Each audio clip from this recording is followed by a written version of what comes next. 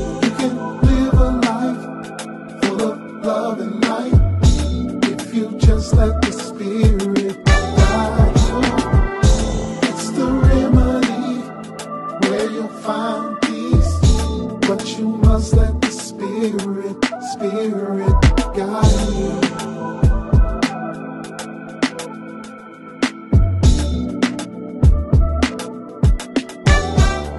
Who made y'all praise? What's up, world? This is our Fafore.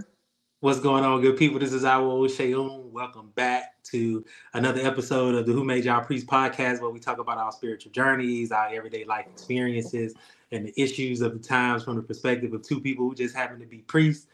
Fafore, what's going on, man? Hey, man, what's going on? Man, you know me. I'm blessed and highly favored. Ashe. I'm blessed and highly favored, man. What's been going on with you, man? It seemed like it's been a long time in between episodes, man. What's going on? Yeah, it's been a minute. Man, these last, I'm going to say, 2.5 weeks have been wild for me. Like, wow. I did a 16-day detox. And so this time I decided that, it was going to be more than just a physical thing. I really wanted this to be mind, body, and spirit. So I divined on my detox. I did a spiritual bath, the whole nine.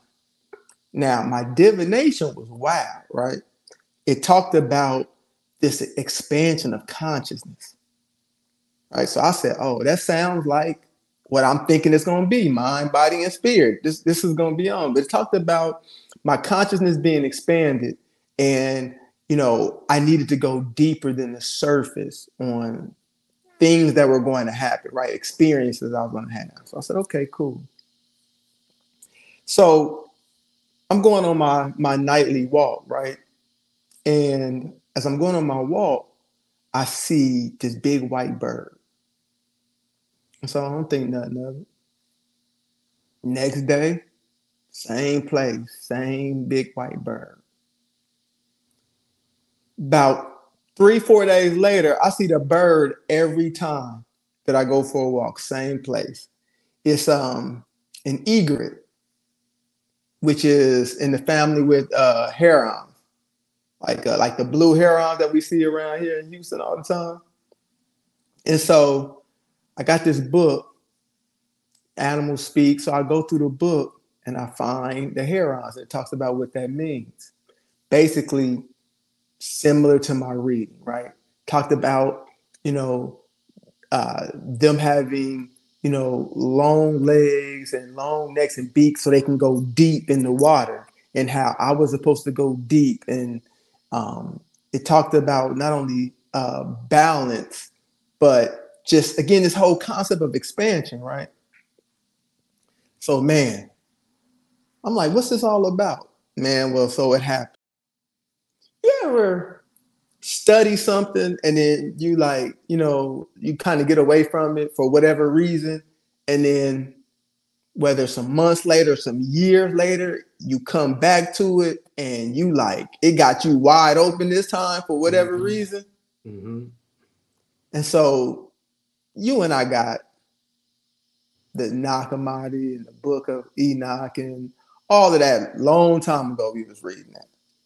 Man, I've been going crazy on this Billy Carson stuff lately. Right. Man, I've been following Billy Carson on IG for years. I mean, I don't know, probably 8 years or more. But I never really pay attention to his stuff, right? I kind of knew high level what he talked about. But again, like I said, Book of Enoch, all that stuff way back when. And I just kind of got away from it. And on my own, as reading all these texts, I would have different ideas, and then then I have some gaps. Like I said, then my mind will wander off to something else. I'm a Sagittarius moon.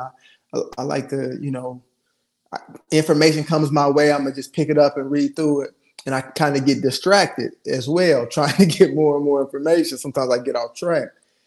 But this whole thing, man, about these Sumerian tablets and these ancient writings about the Anunnaki and how the Anunnaki came to Earth, and there was not Homo sapiens, but Homo erectus were here, and how the working class aliens that came with them got tired of working, and so they used our DNA to create basically like a slave class. And how that didn't work because they were like ligers, you know what I'm saying? Like you can make it, but then they can't produce babies on their own.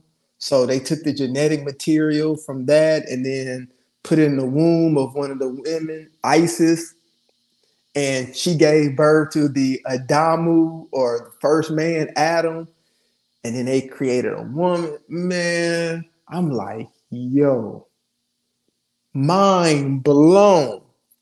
Like, mind blown. Like, I've always said, well, I'm not a Christian, obviously, but I've always had appreciation for the Bible. To me, this takes the Bible to a whole new level, and it opens up a whole new world. Now, I know if you have a traditional way of viewing it, most people gonna stay there. I get it. But yo, if you can just open your mind up and look over this information completely unbiased, mind blown. And, This is go ahead. no, go ahead. You go ahead.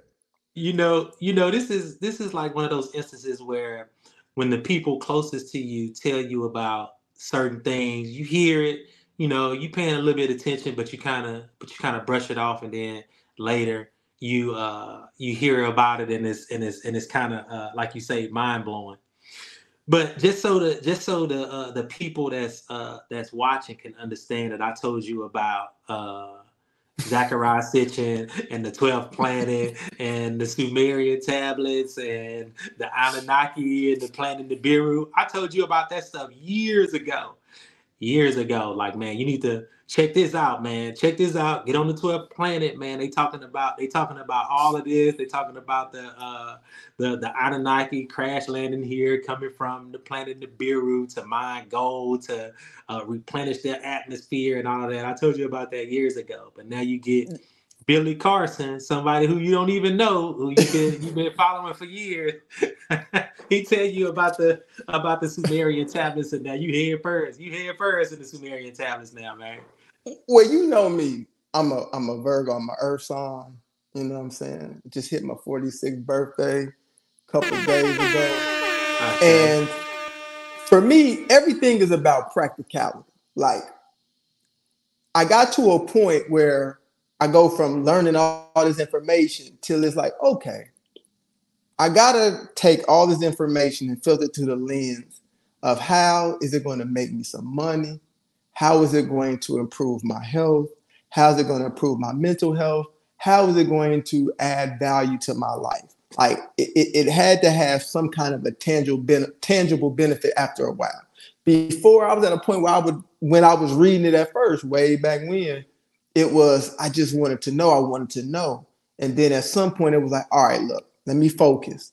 At some point I got to transition from wanting to know to how is this going to move me forward? And so there were certain things I had to kind of get away from. Now, the funny thing is that you say that, because at my Etai, I remember Bob was saying, keep learning and stay open-minded, because as you grow, you will learn new things and you will change the way you look at things. And just always stay in that space of open-mindedness. And sure enough, the whole alien talk, that was at some point, I was like, I'm not talking about aliens. I'm not talking about whether or not the earth is round or flat. Again, what am I going to do with that information? I ain't going to be able to pay no bills with that information. So, like, I need something tangible. And I do feel that spirituality does provide a lot of a tangible, measurable outcome for our greater good. But I was like, those things, I don't know. But yeah, I'm not saying that I necessarily agree. I'm not saying I disagree either. I'm saying he make a whole lot of sense. And and like, like the generations before us would say, everybody can't be wrong. And in every corner of the earth, everybody's saying the same thing. Yeah, everybody's telling the same story. I remember I was telling you about this composition notebook that I brought home with me from prison, and I wrote in that composition notebook this long list of the pantheons of these ancient civilizations, whether it be the Sumerians, the Babylonians, the Egyptians, the Romans, the Greeks, and you find this synchronicity between all of them, that they are all telling the same story, that there were these advanced beings that came from somewhere else. We don't know where they come from, but in the cuneiform tablets and the Sumerian writings, they say that they came from a planet called Nibiru. But these beings came from somewhere else, and that every time they came, they brought new technology with them. Then when you add to that the book of Enoch, and the book of Enoch talking about the Watchers and how they gave certain technology unto man, fire, weapons, those types of things. The story is being told time and time and time again, from time immemorial, from the time that human beings started to write about who they were and what beings were in this cosmological belief. They were talking about these things coming from other places. The way Right. what Zachariah Sitchin gets to in the 12th planet, and for those of you who have an open mind and want to check that out, yeah, Zachariah Sitchin, the 12th planet, he talks about that it wasn't until monotheism, or the birth of monotheism, where you get this one God that kind of seems bipolar or schizophrenic, and it's because they've tried to merge so many entities, so many deities, and roll it up into one being. And so it always looks as if God is going against itself. God is love, God is kindness, but God tells you to kill every man, woman, and child. And it's because of that. It's because of trying to roll up all of these deities into one supreme deity that we get this schizophrenic God in the Bible. But yeah, man, check that out, man. I love reading the 12th planet. Now, at some point, it does get to where these people are called astronaut theorists, and you start to get into Zachariah Sitchin, the Eric von Daniken, and other people that even gets to the point of talking about human beings could not have built the pyramids, that these ancient aliens came to the planet and built those pyramids themselves as ways of travel, or as beacons telling them where to land, blase, blase, blase. So it eventually does get to that point where it's like, it starts to kind of go off like really on a tangent. But yeah, man, if you got an open mind and you're willing to look at the Bible from a different perspective, the 12th planet, Zachariah Sitchin, Billy Carson, that's it. Right. And to be clear, though, for those who aren't familiar with the information, when he talks about, Anunnaki, which beings that come from heaven to earth, they're not talking about ET. They're talking about people that look like me and you from another planet who have advanced technology. And through that advanced technology, they are able to do all kinds of different things, right? And so there are going to be people, though, who, again, I'm not saying I'm 100% sold or not, but I'm saying it's making a whole lot of sense. There are going to be people who want to hold on to Africans built the pyramids, who are going to be like, they're not going to want to have any piece of that, right? Because if that's the truth, then it's going to come into question the greatness of the African people, which for the lifetime of everybody who is alive now, Black people have kind of been at the bottom of the totem pole, or actually the same really would be the top of the totem pole. But, we have been treated as second-class citizens for hundreds of years. And so that kind of was our claim to fame. So I think that's going to be something that's going to pull people away. Now, some people will still say African people did build the pyramids. They just were, I mean, they're still us. They have, we all have alien DNA. This is what Billy Carson is saying. But they were aided with this advanced technology from the Anunnaki, and particularly like this Atlantean civilization who built all these different pyramids. Mm-hmm. But man, it gets crazy. Talk about how the God of the Bible, Yahweh, is actually Satan, or the devil.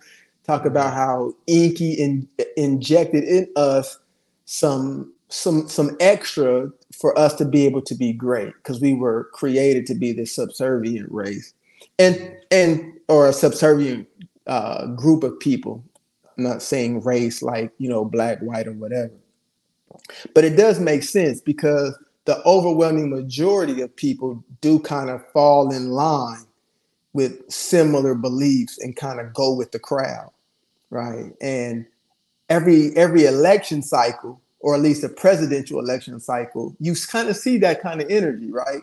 Where everybody is going crazy and fighting over somebody to rule over them, right? Regardless of if you're actually having any real benefit to from one party or the next.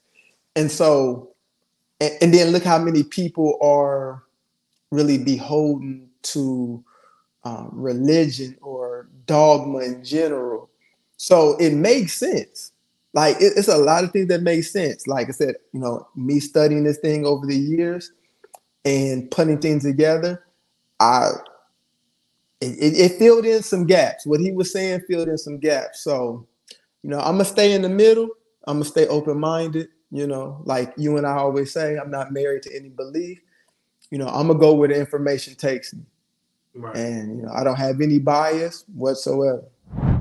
Yeah, no dog in the fight at all. Absolutely, absolutely. So You ready to get to this episode? Yeah, man. This is gonna be one of those episodes right here, man. For those of you who don't remember seeing our guest, we interviewed him back a few seasons ago, and that episode was titled "Ifa in the Bible." We got some rave reviews about that episode. A lot of people talking about going back and reading the Bible again, studying the Bible again, and trying to find these things that our next guest was talking about. So if you haven't already, go check out that episode, and then we're gonna get into this episode right here with our Baba Todd. Boy, Baba Todd, how you been, man? How you doing? Good, brothers. Good. How y'all doing, man? How y'all doing? Good. Lafayette, Baba. Lafayette. Good to see y'all again. Good to see you again. Always a pleasure. Yeah, I was just telling the people that if they didn't watch the last episode that we did with you, Ifa in the Bible, that they need to go back and watch that episode and then come back and watch this one, because we getting ready to really get into it right here.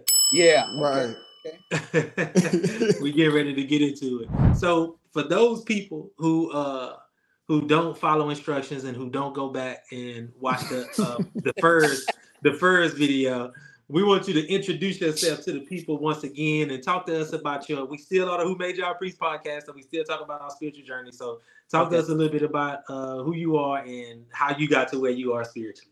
Okay. My mom and daddy named me Todd Jackson.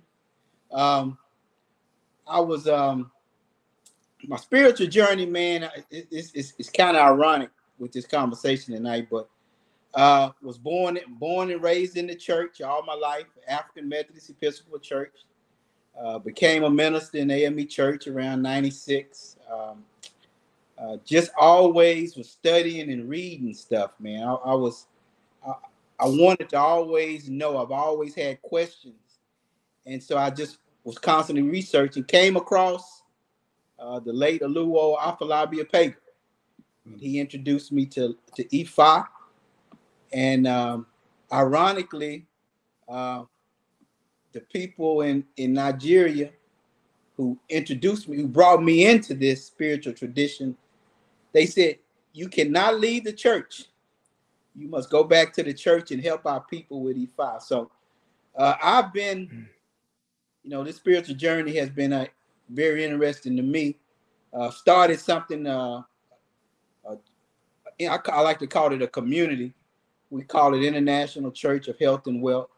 So we're all about teaching purpose, teaching people about who they are, and the power of their mind through the use of meditation. And that was my assignment given to me by my Luo back in 2007. So that's kind of how I got to this point right here, my brothers. Yes, sir. Yes, sir. That's beautiful. So we got a minister and a Babalawo on the podcast all at the same time. All at the same time. I'll say. Mm-hmm. What a beautiful combination. Will that in somewhere? We set records, huh? We are. Oh yeah. A lot of people tuned in. A lot of people who weren't even practitioners of E5 tuned into that last one. Being that Christianity is the predominant belief system in the world. So yeah, a lot of people tapped in. You made some people mad. And, you had some others being like, man, I didn't know that. And so, I loved it. It was a beautiful episode. Oseun loved it, but for the most part, the overwhelming majority of the people who we talked to absolutely loved it. So good. That's good. They did. Absolutely. They did. So, Bob, we've been having this conversation on our minds, me and Oseun, man. We talk all the time about different things, right? And this is going to be one of those things going to be controversial. But I just want to let the people know, we're not doing it for controversy.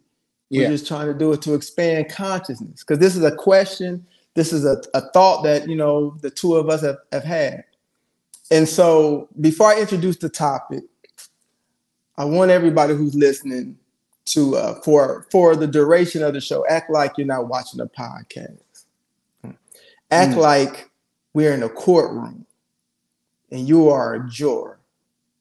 And if anybody has been on a jury, then we know that the role of the jury is to be objective, and the case has to be proven beyond a reasonable doubt. And so the three of us are going to be lawyers. We're no longer our woes. We're going to be lawyers, and we're going to present the facts of the case. And we just want everybody to listen without judgment.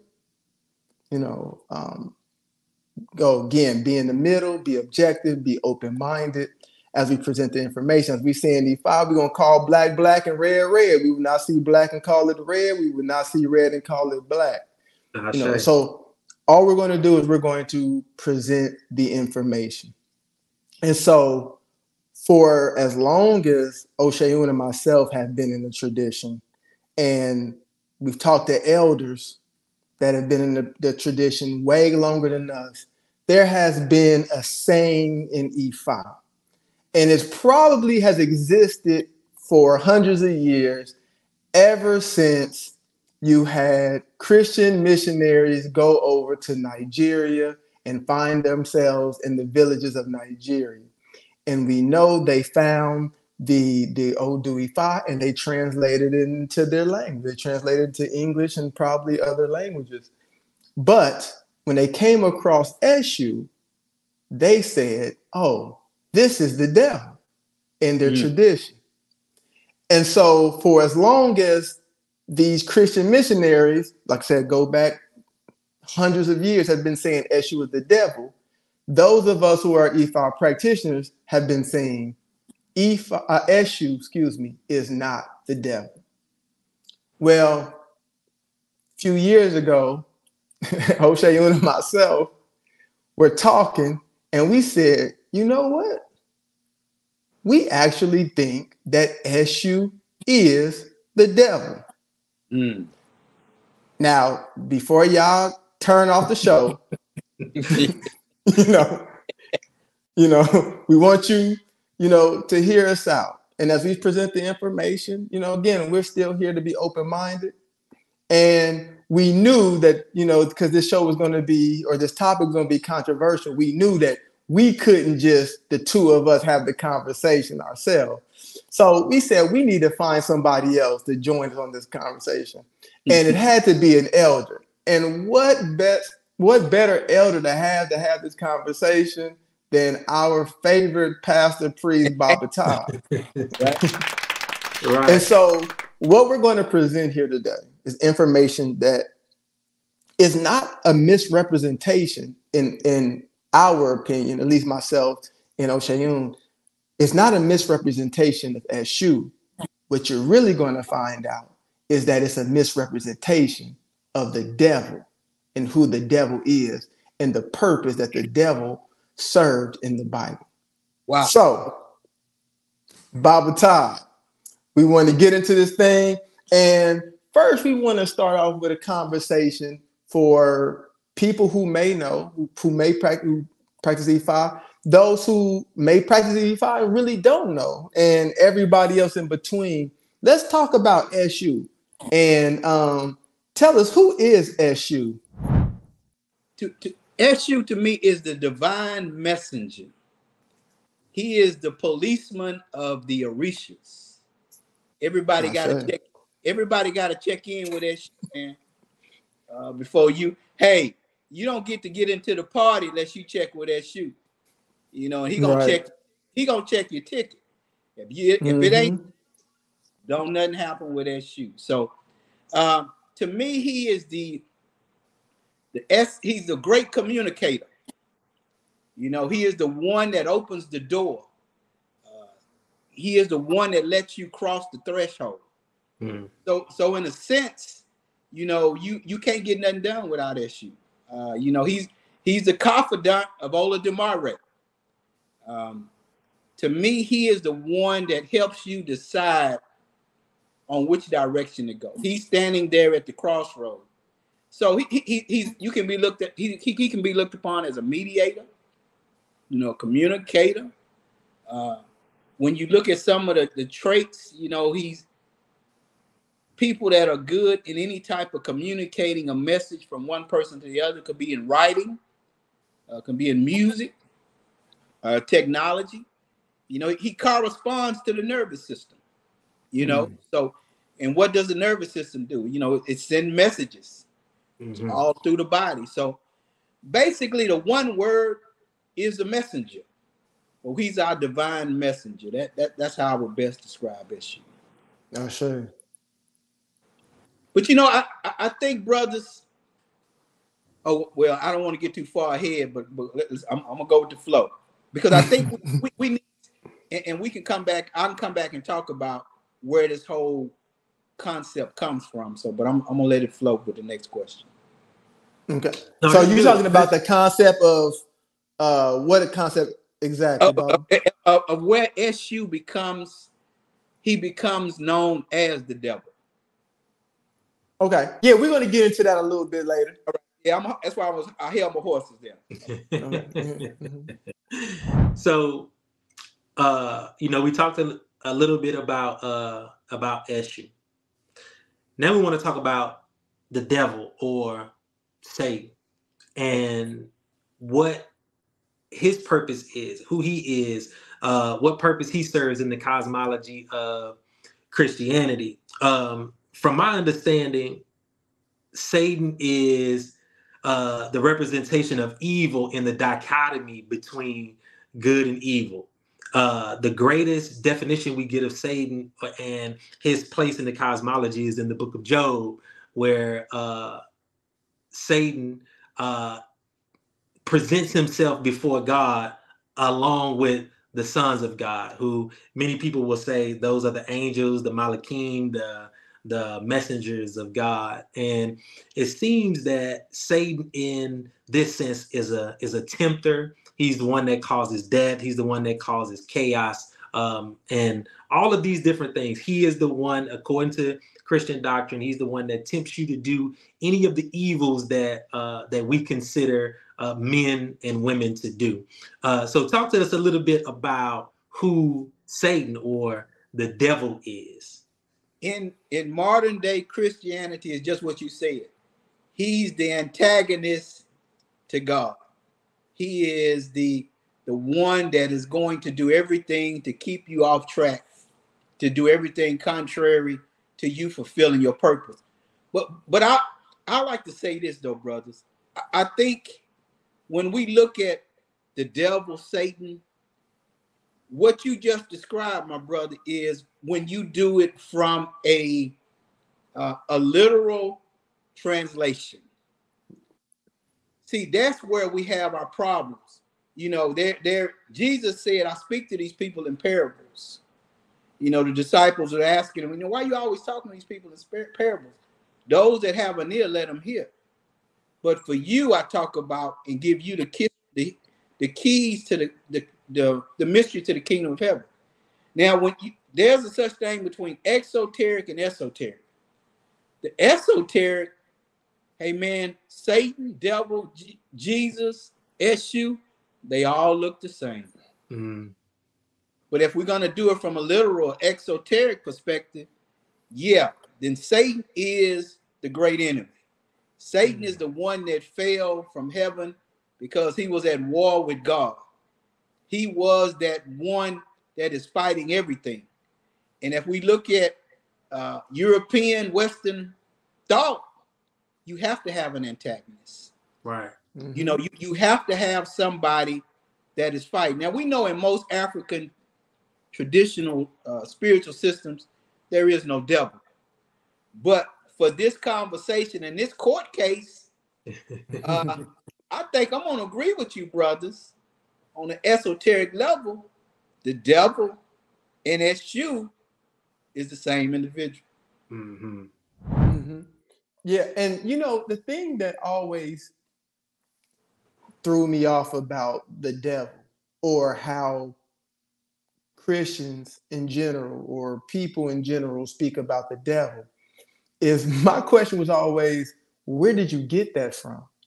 Because like Oseun said, the devil is talked about in Job for the first time, depending on how you look at it. And the reason I say depending on how you look at it, you have, I think it was Paul maybe, who referenced the devil as a serpent. So then you can go to the book of Genesis and say, okay, well, that's where, you know, the devil or Satan first appeared. But then after that, then when Jesus goes out to fast in the wilderness for 40 days, then you see Satan show up to try to tempt him. But other than that, you don't see the devil. Now, there are certain comments in the Bible or references to a devil. Like people would talk about people who were like possessed, they would do things, and they would say, you know, they have a devil in them. So there seems to be a distinction in the Bible between a devil and the devil that we call Satan. So can you speak to that a little bit? Is there a difference, or maybe a mistranslation, or talk us through that part? You know, well, you're right. And Job was the first introduction. Believe it or not, Job was the first book of the Bible. It is the oldest book of the Bible. You know, there was the encounter with Jesus and the devil on the mountaintop when Jesus went through his 40-day transformation. His presence to me shows up in several other places. I want to say what he spoke about in Isaiah as the light bearer. He was cast down, the one that's bringing light. He was referred to in Ezekiel. And I want to say there was one more place that he was referred to as an actual individual that came down. But to me, the most prominent story was his encounter with Jesus on the mountaintop. And in that, he came, and I don't want to go through here the story, but he was telling Jesus in a sense, man, look, you know, you come on down, I can give you this. And in that story, you see him as an evil, as negative, because he was trying to get off track. But like I said earlier, if we go back to the esoteric, you will see him in a good light. When you talk about him being a light bearer coming down, he's illuminating something. Right. He's bringing a new vision, clarity, and he comes to us too. That esoteric devil, when we are at a place where we can't make up our minds, when we in a state of confusion, we in chaos. Right. And what does Esu do? If you're not careful, Esu will bring about chaos in order for you to come to a place of clarity, to come to a place of certainty. So, he's the light. He's referred to as the light bearer. Right. Right. No, so it's interesting about what you just stated about the negativity that comes with Esu when he meets us at that crossroads. Now, the Odu, or Warren Solbay, says that it's not Esu the trickster, as we try to always state, but it's actually the negativity that we bring to ourselves due to our own stubbornness and refusal to change that actually brings on that negativity. However, just like the devil, as we get into the similarities between the devil and Esu, just how people like to blame the devil for everything, we too have a tendency to do that, and we blame Esu for the negativity. And so, again, another, to me, more evidence that Esu is the same, or the devil is the character that we call Esu. Yeah. I think both are there to push you. Let's just use this picture for example. You know, the devil has always been presented as somebody in a red suit with a pitchfork. To me, that pitchfork is there to push you and prod you to make a move when you are stuck. You don't want to change. You don't want to move forward. And to me, that is one of the things. Whether you in E5 or Christianity, if you're not careful, you're gonna find a scapegoat for you not moving and doing what you're supposed to do. Absolutely. You gonna find. See, this whole spiritual journey, I don't care what you call yourself, is about you being accountable to your purpose and what you're here to do. It's easy to find a scapegoat. You know, in the church, the devil made me do it. You know, I'm battling. The devil was there, man. That's why they fired me on that job. But you ain't telling folks you late all the time.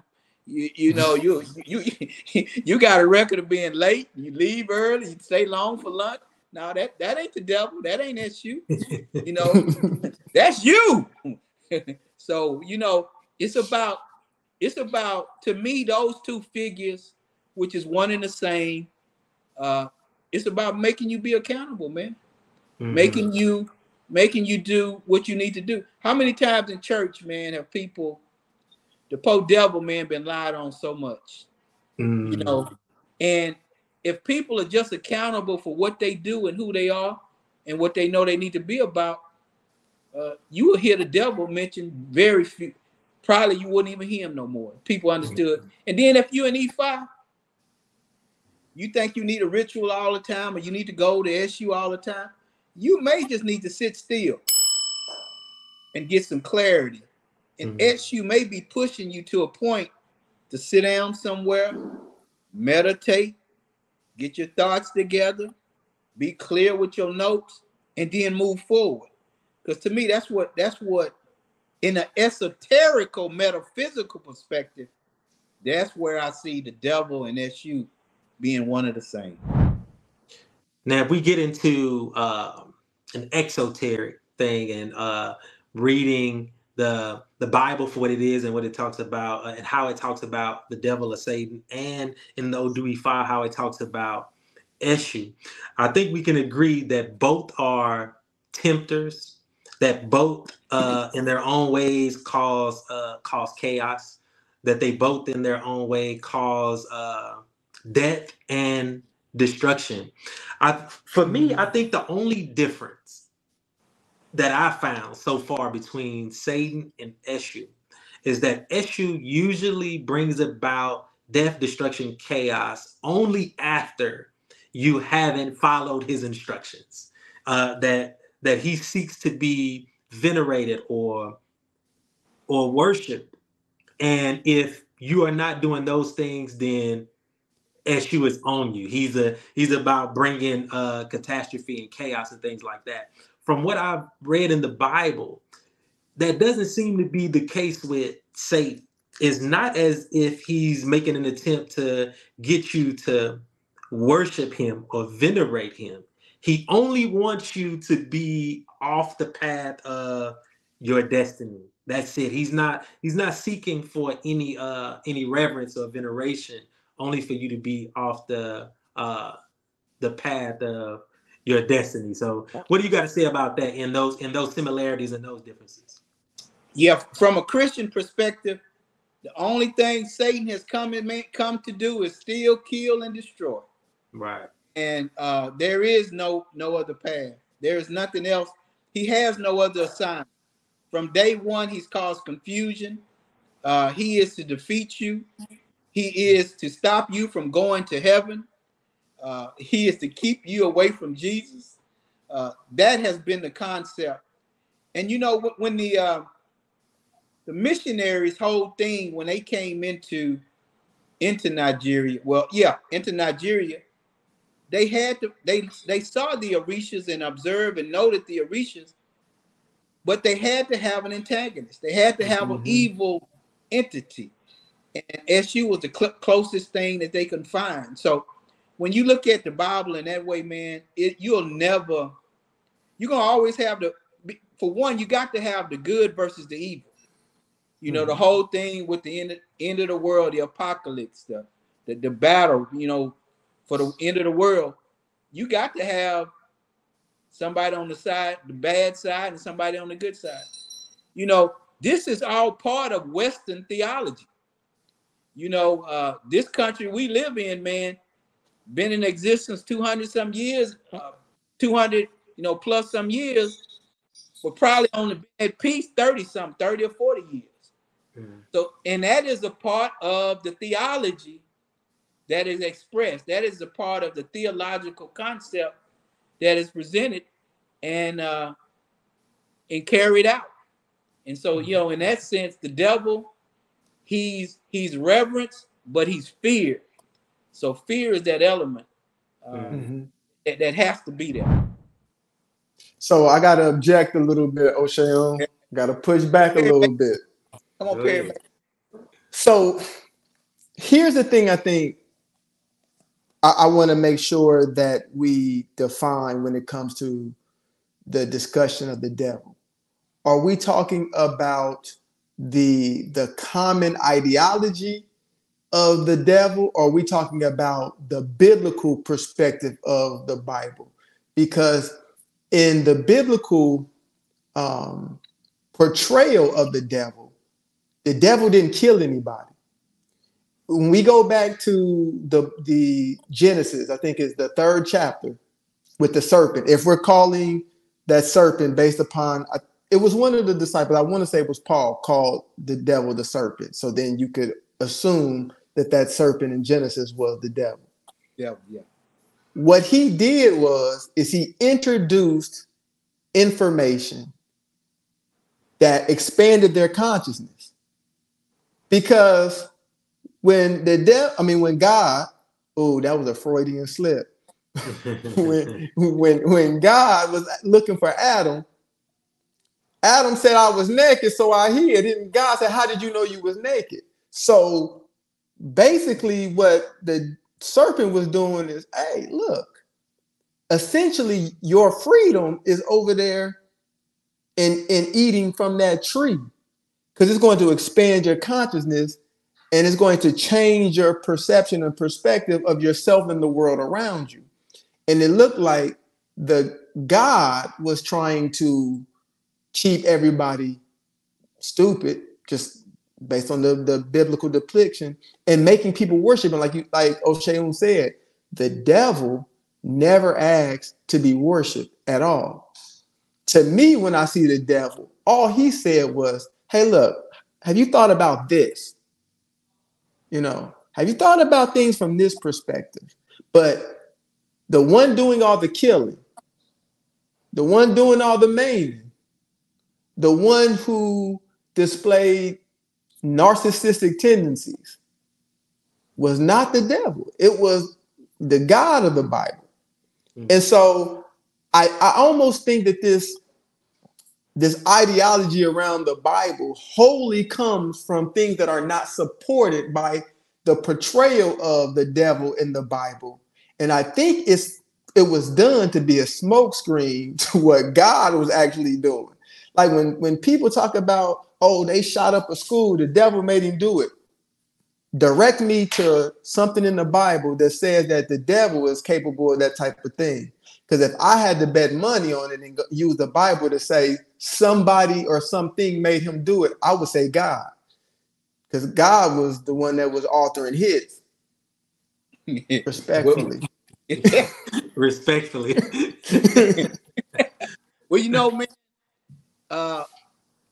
you're right if you look at it from that perspective.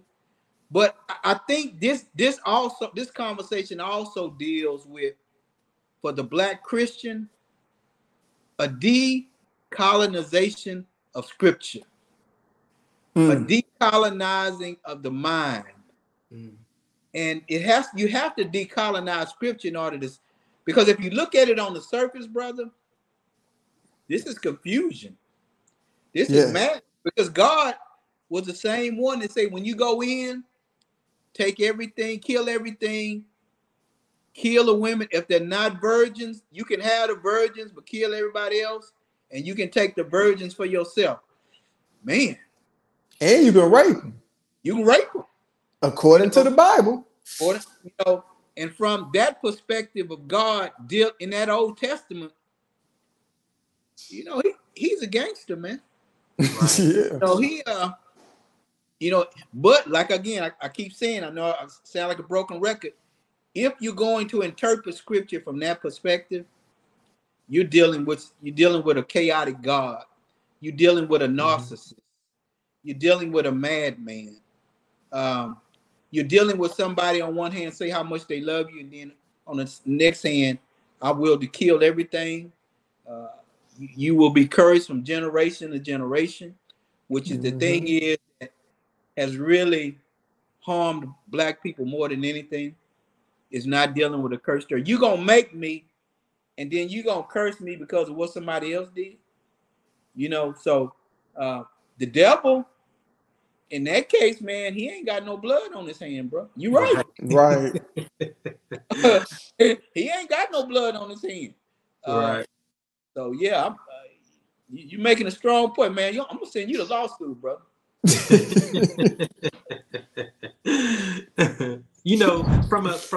From an esoteric standpoint, I honestly see the devil as the ego. When the way I see the temptation on the mountain is, I see it as a conversation between the higher self and the ego. That's what I see when I read the description of the conversation that Jesus and Satan are having. It's the dichotomy between the higher self and the lower self. I think Baba has always told us about Jesus riding into Jerusalem on the donkey, and how that represents wisdom over intelligence. So I do see the Bible in the esoteric sense. However, most Christians are looking at the Bible from a very surface level. And as Fafore said, most of the dogma surrounding the devil, from what I've studied, came after Dante's Inferno. And it seems as if the devil was fashioned after that text. After that text, then we get this portrayal of the devil in the way that we recognize him today. But it does seem as if, we talk about the devil as, or Satan or Lucifer as the light bringer, the one that brings consciousness and expansion. Even in the book of Genesis, like Fafore was talking about, we're talking about a being or an entity whether we call it Satan, the devil, or just the serpent, something that was coming to bring understanding, something that was coming to bring an expansion of consciousness. So from what I read in the Bible, it seems as if Satan, the devil, is almost the good guy. He's the protagonist in this situation. Just as Eshu, although Eshu causes chaos and causes death and destruction at times, Eshu is the good guy because he's the one that sits at the crossroad and making sure that you maintain your agency, making sure that you maintain your free will, making sure that you have alternatives from which to choose, depending on which way you decide to take once you get to the crossroads. So again, we're talking about expansion, even if it's only a expansion of choice. You know, I'm reading an awesome book to me. Is written by one of the Oriates from the Lukumi tradition. And he talked about Eshu leaving the shores of Africa and basically splitting into two beings once it got to Cuba. And you have Eshu and Elegba, and some of them say Elegwa. And Eshu is kind of seen as evil, the one that is loose in the world causing destruction and chaos, while Elegwa or Elegba is seen as a mischievous child. So this depiction of Eshu, I mean, Eshu does cause destruction. I haven't read any Keys where Eshu actually kills anyone, but causing the deaths of people. I read that many, many, many times. So I do see a similarity. I do see a similarity between Eshu and the devil for sure. But so again, you say from a standpoint of causing death and destruction. Where does the devil do that in the Bible? Nowhere, literally. Nowhere. And so that's my thing. There is maybe school of, where? Maybe. So in the book of Job, it would seem as if God is giving the devil the permission to do everything that needs to be done to Job for Job to curse God. And one of those things that Satan did, according to the book of Job, was that he killed or allowed the children of Job to be killed, or allowed the death of Job's livestock. Not that Satan caused the death directly, but it would seem as if God was giving permission to Satan to do those things to Job. And so I think there's a correlation between Satan being allowed to do the things that he was allowed to do and the death of his children and his livestock and him suffering from disease and all of those things. It was seen from the book of Job as if Satan is causing those things. See, I put that directly on God, you know, because there's story, like you said, about Eshu. There's a story that I read about Eshu where the queen came to Eshu and about her husband. Oh, that's the story. That's the story I'm gonna read word for word. So I'm gonna let it go then, since you're gonna read it. The one where with the cut the beard. Yeah. All right, I'm gonna let it go. I'm gonna let you go ahead and handle that. But so with the book of Job, right? I think it's disingenuous for not saying, you know, either one of you, but for people who follow that religion to read the book of Job and make, as we saying, as like my aunts and my mom would say, make the devil the heaven. Like, to me, that's on God. You know, whatever happened to Job, because I don't see God and the devil. I see two devils having a conversation, for the lack of a better word. You know what I'm saying? And so if God has all this power, right, and God is a merciful God, and God is a loving God, God does not even entertain that conversation. If I entertained a conversation with somebody about causing harm to you, you're not even going to say anything about the other guy, the other random guy I'm talking to, you're gonna be like, wait a minute, how were you participating in that conversation with somebody about doing harm to me? So I think disingenuously, and I really don't even think it's disingenuous. I just think people don't actually read the Bible. And so they think stuff is in the Bible that's not actually in there. People do a lot of what we call inferring. Mm-hmm. Without reading and understand. See, the Bible is a dangerous thing when it's taken literally, brother. Mm-hmm. It's like giving a gun to an 8-year-old or giving the key to a sports car. Jesus say, I'm going to reveal the mysteries of the kingdom to his disciples.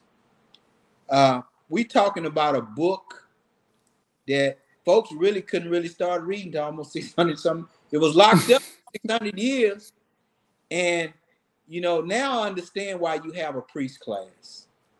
To be able to interpret, to study those lessons. Because if you look at it on the surface, God is he throw it off, man. Yeah. Looking at it from that perspective, that you would allow. Job was his favorite person, Right. his most trusted servant, and you let him take a hit like that. But on an esoteric level, maybe Job needed a change. Maybe Job had got complacent. Maybe Job refused to move forward, and he had become stagnant. He had became where he was prohibiting others from moving forward, from growing, from going into abundance, from going into new territory, from getting new ideas. Because what did he say to Adam and Eve? It was about the tree of life. Hey, you go on eat that fruit. It's going to expand your consciousness. Right. And that's the story. We need to probably go back and delve in, because he said, who told you was naked? Mm-hmm. Where did you get the consciousness to know that something was different about your state of being? It was the devil. What did we say? That picture of him with the pitchfork. Yeah. Maybe it's that thing to prod and push you forward.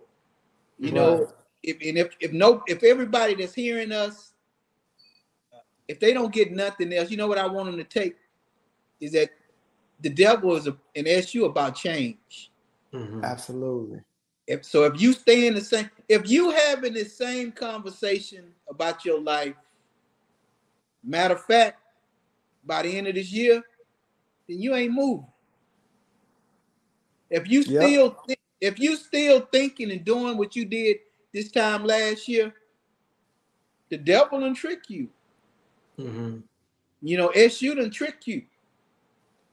And you setting yourself up to be hurt by God if you want to take it to that level. So, if anything, those two characters, man, however, on what extremes of the levels they are, they're about trying to bring about a change, trying to bring about a condition to make you move forward.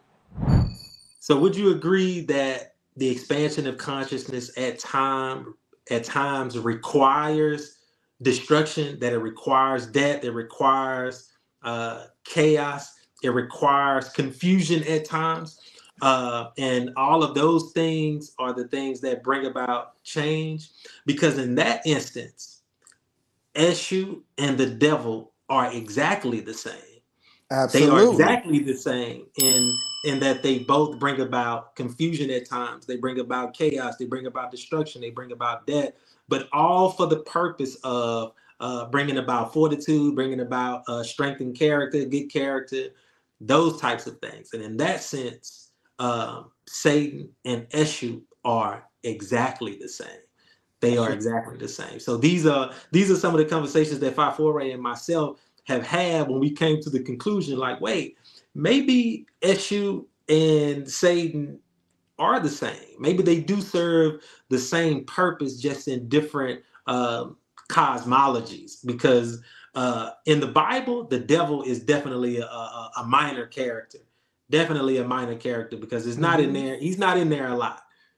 He's definitely not in there a lot. Right. The mystique of the devil is outside of the Bible is way bigger than the depiction.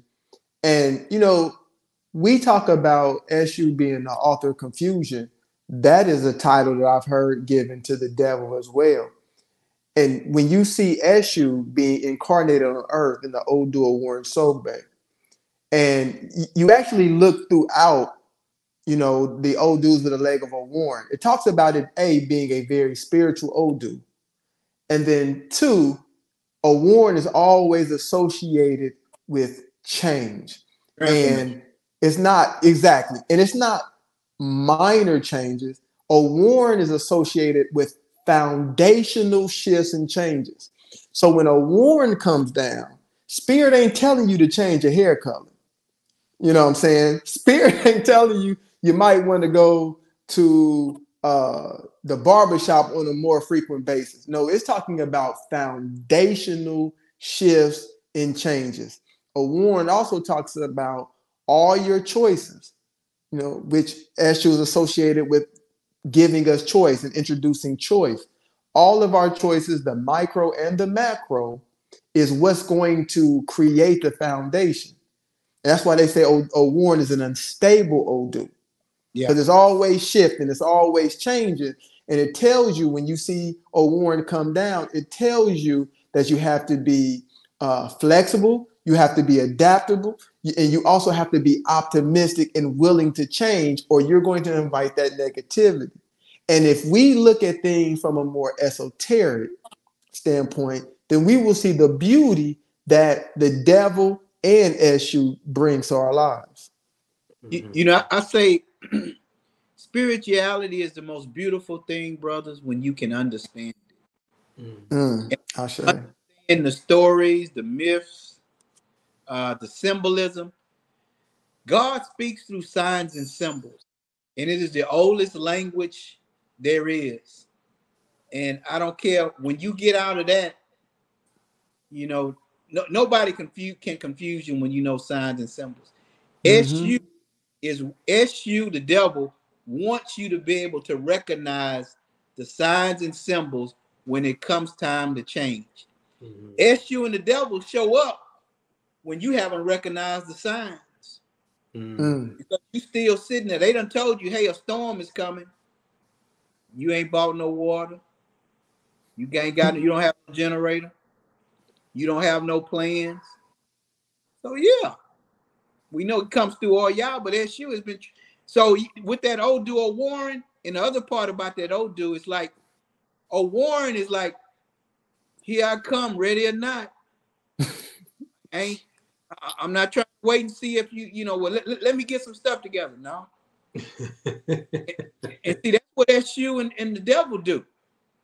And when it's like when he show up, all you can say is damn. Ready. Right. The beautiful thing about that is it brings about change. And it is Esu is the archway to be able to go and transition to something new, man. To be able to, he is the key. He is the key man. He's the trained man to take you to that other dimension, to that other plane, to that other state. Or if you just need to get across town, he the man. Absolutely. And Satan is the man too. He told Eve, look here, girl, go and eat that fruit. You gonna know some stuff. You gonna know some stuff that God knows. And what is that? To me, when I look at that story, the devil was at a metaphysical perspective saying, eat the fruit so that it can expand the God, trigger and initiate the God in you. And we dealing with the conscious and the subconscious mind. So now that you can tap into the subconscious mind, that's all Satan trying to do. That's all. Absolutely. It's for you to go into the subconscious. We interviewed one of our god sisters and we talked to her about Satanism and Luciferianism, and she was talking about how these entities basically deal with the individual, they deal with the self. It has to do with change and transformation, and it has to do with elevation. And it would seem that that's the part in the cosmology that Satan plays in the Bible, and that he should play. That's the role that we should give him. That's how he seems to be portrayed in the Bible. And it's the Right. same thing for Eshu in the Odui 5. Usually, though, because we're so emotional, we're usually attached to the negative things that happen and not paying attention to, like you said, it goes back to, well, maybe Job had became stagnant. Maybe Job wasn't moving forward anymore. Maybe Job had erred from his path. And so Satan, the devil, had to be introduced to get him back in line. So is this what I have to do? I have to kill your children. I have to bring you disease. I have to bring you destruction for you to finally get to a place where you can be still and say, aha, this is what I'm supposed to be doing. This is the path that I'm supposed to be walking. So when I think about the devil, or when I think about Satan, I always think about a vehicle of change, a vehicle of the expansion of consciousness, a vehicle that, like you say, that allows the creator in me to ignite. So that's what I see when I see both the devil and Eshu. Having this conversation with y'all is solidifying my belief in that Eshu and Satan are the same if we see Satan in his correct portrayal in the Bible. That And that's the piece, because I've talked to priests in Yoruba land, and I'll ask them, "Hey, is Esu the devil?" And they would say no. All then my next question would be, "Have you ever read the Bible?" So where do you get your portrayal of the devil? Because I actually read the Bible, and I have the Apocrypha and all the other books. I had a different outlook on the devil when I came to E5. And so when I read these Keys, I actually envision the devil. When I read the story in Ogbe Warren, when Iku was coming to Earth and he killing people prematurely, and Arumala went to to the Awos to find out, what do I need to do to stop this, right? It's causing chaos because people going crazy because they like, I don't know when I'm gonna die. So it's chaos on the world. And one of the things that he had to do was had to make offering to Eshu. And so when Iku on the day of wailing comes down to kill more people, he meets Eshu. And Eshu tricks him into sitting down and eating with him. And then after he gets done eating, he's like, where you about to go? Like, oh, I'm about to go kill a Roomba. He's like, nah, you just ate his food. And he like, oh, well, I didn't know that. He said, well, it's your responsibility to inquire about all that. But hey, you can't, kill a Roomba or his children. And that's where that agreement happened, to where Iku couldn't prematurely kill Arumala's children. And so most of us look at Eshu as the hero in that story because we're coming from a certain perspective. But there's also a perspective that says on the side of Iku, he played the typical devil character because you tricked this person. You know what I'm Right. saying? And ironically, one of the things that Eshu is here to force us to do is to have a wider perspective, right? So that we can actually look at things in their proper manner. And so, yeah, the more and more I actually think about Eshu and the devil, the more and more I'm like, it's the same energy. and that the whole thing about trying to make a move when you understand the signs, when let's just put it like this, when something is just off in your life, or things are not going, you just feeling icky about some things, that's the devil. That's Eshu. trying to get attention. And so when you get to that crossroad, to help you to be able to either move left, he's already given you enough information. So when you get to the crossroad, you know whether to make the left or make the right. Now the issue is when you get to the crossroad and you don't have the information on whether to make the left or right, then yeah, we got chaos. Right. You may take off on a red light, and what you got an accident. So, so it's about bringing clarity. It's about bringing assurance to move forward. Because see, to me, the biggest thing, man, is what are you here to do? How do you go by doing it? And to me, that's Esu. And I'll say again, when Jesus talked to the devil, Satan, on the mountaintop, and he introduced him to some things over here. I'll give you this, man. I'll give you that. He was telling Jesus, look, you can go here and take care of your conscious feeling, your conscious mind, or you can go here and deal with those things in the subconscious. The expansion, the side that brings about building, the side that brings about new things. And if you look in scripture, it will tell you, or in the historical part, when Jesus left that mountaintop is when his ministry began. So after the conversation with the devil, he started his ministry. So a lot of us, when we go and start new things, when you brothers first came into E5, you had a conversation with the devil. And then you move forward in this new direction, in this new life, on this new road. I say. Yeah. So it seems like both Esu and Satan are saying, "Come to me before I come to you." Come to me. Yeah. Come to me before I have to come to you. You need to take responsibility and accountability for yourself. Come to me before I come to you. Yeah, you're right. The story of Jesus on the mountain having a conversation with Satan. Fafore and myself, we always talk about, or he always says that you have to choose your destiny twice. You choose it both in a room, and you have to consciously choose it again here. And it seems like that's what Jesus was doing with Satan on the mountain. He was choosing his destiny again. He was like, this is what I came here to do. Satan was tempting him with something else. Like, you don't really have to, you can not choose your destiny this time, and you can go down this path. And Jesus at that time said, I'll continue along the path of my destiny. And like you say, his ministry begin. So that's definitely how I see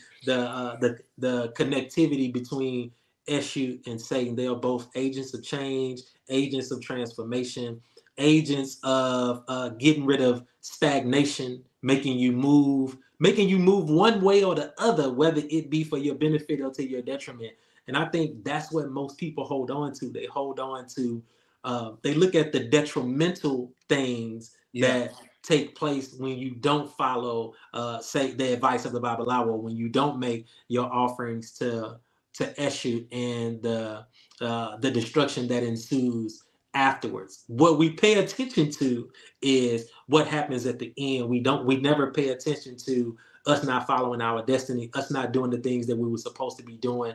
So yeah, I definitely see Esu and Satan as the same. This is going to definitely be controversial because the title is going to be big. Esu is the devil, or Esu is Satan. So people are going to see that and be thrown out by it. So this is going to be controversial.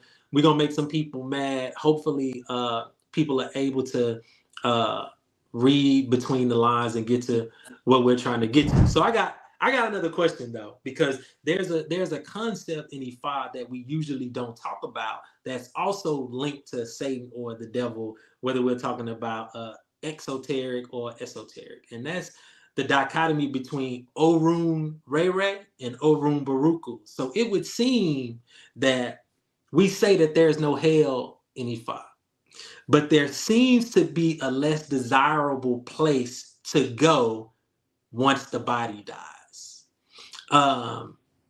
And we don't talk about that. We don't talk about that. And this is not a Lukumi thing. This is both a Lukumi and a traditional thing. We just don't usually talk about it here in in America. So this is another thing that helps me to solidify my thought in Eshu and Satan or the devil being the same.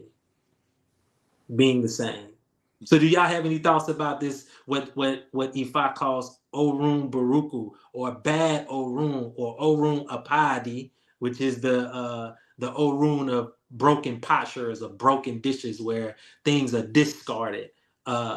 So it would seem as if there are some souls that go to that place to suffer. Do you know anything about that philosophy in Ifa? I've heard a little bit about it, but to be honest, I'm not too educated as you brothers are. But the whole thing is, whatever fake system, and it's just something. Again, we're talking about esoteric. To me, it's a state that you find yourself in when you haven't done what you're supposed to do. Hell is a state, and Mm-hmm. again, the entities, the spirits, when they leave here, that I don't want to say yay or nay to that, because there is, when we're talking about the spirit world, there may be a place where spirit lingers that got to go get their stuff together. They didn't get their stuff. Right. You know, Mm-hmm. there's a debt that was. See, we can also look at that whole concept of SU having to get those people with the ferryman. Those people trapped in a place, or spirits trapped in a place that need SU to come deliver. That need the ferryman or the train man to take them from that state. So I look at Mm-hmm. everything state. I'm more and more, and as I go off this journey, and the older I get, there's the states of mind. And some of us are in a E5 hell or just a regular hell when it comes to the state of our everyday life and how we ebb and flow in this world, man. I sure. Based on what you were saying, Oseun, that's like we have certain funerary rites. There's a ritual that we go through to assist the spirit on making the journey from earth to the spiritual realm. And so to me, it's like those things play a role into that transition. I've seen where it says that, there's a part of the funeral where you're just crying profusely because your tears help assist the spirit on his journey to the ancestral realm. I've been to Nigeria, not to Yoruba land, but to Igbo land, to the village. And despite how Christian they are, they still do some ancestral things when it comes to funerals. So there's still some kind of a cultural continuity when it comes to burials and things of that nature. I know somebody who had their hand in V5 and they passed. And, the stuff came out, the flyer for their funeral, and it was at a church.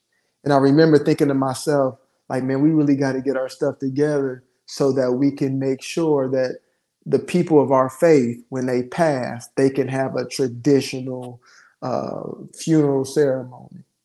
So, to answer your question, it's concept like that and concept of being able to select a bad head in heaven.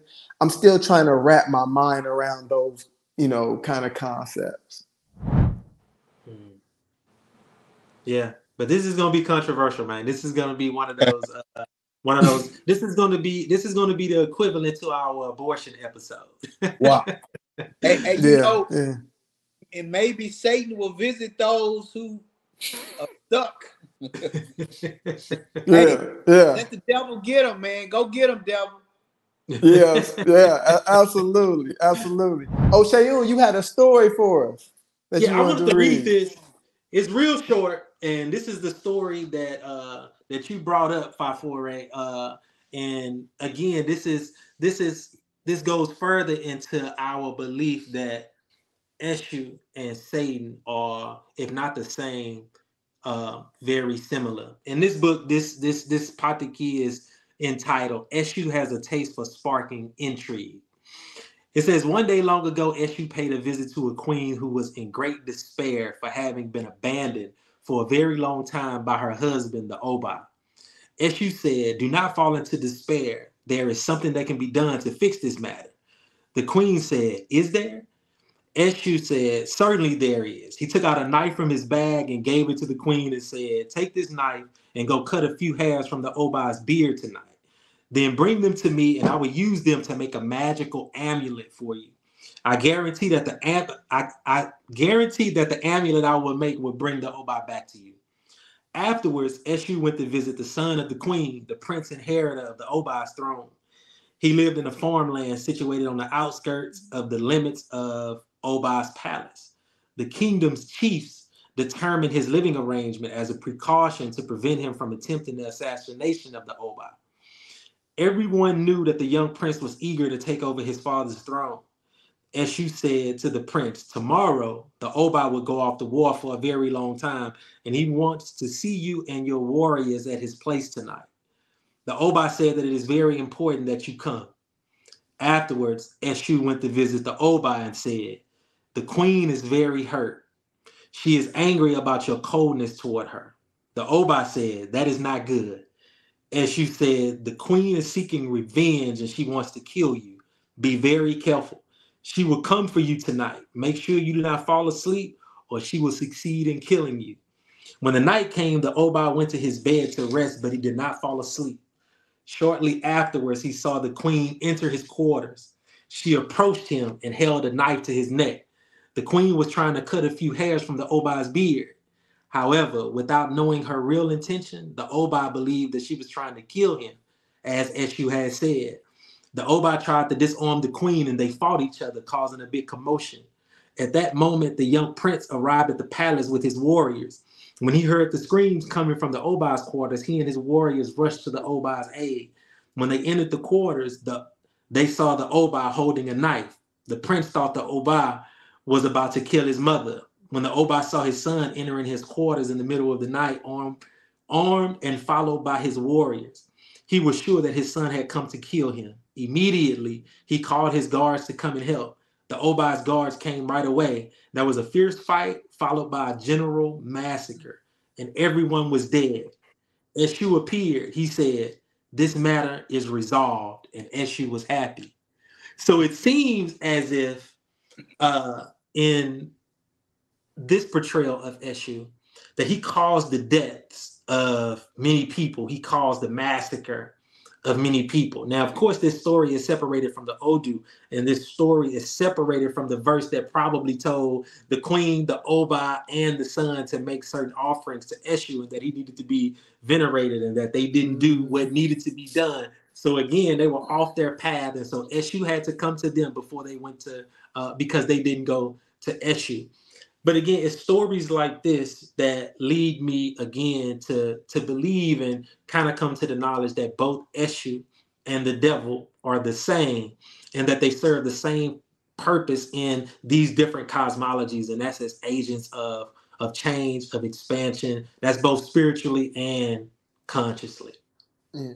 You know, you said something important, and I don't want people to like miss that in the whole story as you told, is that I do love, you know, I know where you got that story from. We had a book with a lot of stories about all the Orishas, but when it's separated from the Odu, right, and it's separated from the entire story, because in every Pataki, there's somebody went and talked to a diviner. The diviner, you know, gave them their reading, gave them their elbow. They either made it or didn't, and as a result, these things played out. And so, in these stories, we don't get that. You know, there's a story that's about just as bad as that one, about the maiming of Oseun when Babalawo went to Eshu, because Oseun was getting all the business, and he went to Oseun and said, "Hey, can you share some of the business?" And Oseun just ignored it. So he went to Eshu, made an offering to Eshu, and Eshu caused Oseun's house to collapse. And that's how Oseun is named. Mm. And I'm reading that story like that's crazy. But again, we don't have the full story to glean what was the message, right? It's like they took out the message and they just gave us like the gory details. Right, But right. as you Sure. said, that is a way to kind of see the devil and Esu in a very similar light. But again, it's not a negative thing. Even the Odu, as Yogbe says, positive and negative comes in equal amounts, right? You got to have that friction. And without friction, there's no growth and evolution. Baba, we'll give you the last word. You got any last words? Tell the people where they can find you, what you got going on, all that good stuff. Hey, hey, man, another good show, brothers, man. I just tip my hat to y'all because Thank you, Baba. y'all having some conversation. y'all make some folks think they either pissed off or they after they turn y'all off. But hey, I'm here in Houston, Texas. Started a community. You can find me www.churchofhealthandwealth.com. I'm all about getting my people to understand that African spirituality ain't of the devil. It ain't demonic. I'm still teaching and preaching to my folks in the church because that's been my assignment. That's what Esu spoke to me in my ear, to go back to America and help you people. So I just want people to understand, ask the question, what am I here to do? And how do I go by doing it? And Esu will bring you some clarity. I say, Baba, we appreciate you as always. As always. And just for the people, I called Baba. I told Baba, hey, Baba, we need you. You know what I'm saying? We gonna need some covering from an elder, on this one. You know what I'm saying? To keep the people off our backs. And I told him the topic, and he just laughed and said, "Man, y'all going deep. Let's do it." And so, we appreciate you always showing up and showing out for us whenever we call. Hey, man, I appreciate you, brothers. Ashe, family, thank y'all for checking us out again, man. Listen, we're not here to change y'all. We just here to make you think a little bit. You know what I'm saying? So, again, we appreciate y'all for rocking with us again for another episode. And whether you are spiritual or religious or you just don't know what to believe, you'll always have a safe space here with us, because if somebody made us priests, there's hope for you too. Peace. Peace. Peace.